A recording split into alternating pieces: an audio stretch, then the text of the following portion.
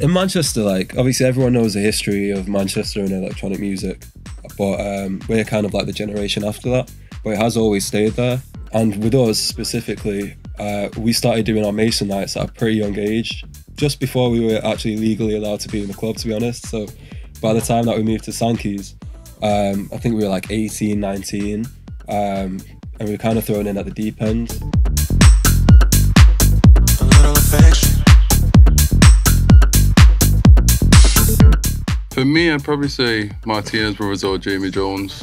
Grew up watching them like from the start. Always kind of gained the inspiration from them. Yeah, I'd have to agree. Obviously, you've got your Loco Dices, Lucianos as well, that I've been watching for years, and just picking up certain things from them and how we can be influenced from them to bring Mason together as well. I think when we make music and we play music, our ethos is to make people dance, and that's kind of what we go for.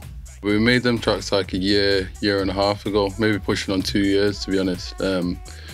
Made them with the kind of inspiration to make something a bit different to our usual style, something still hard-hitting but a bit more groovy, a bit more sexy and underground at the same time, but also accessible to everyone.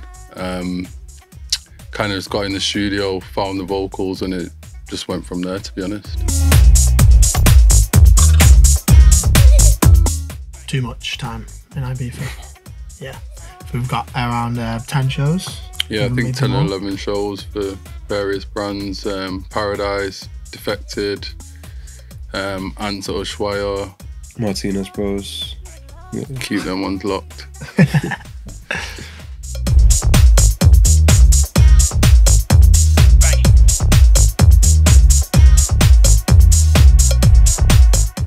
Hi, we're Mason Collective. We have our release coming out on DFTD on April the 28th, A Little Affection.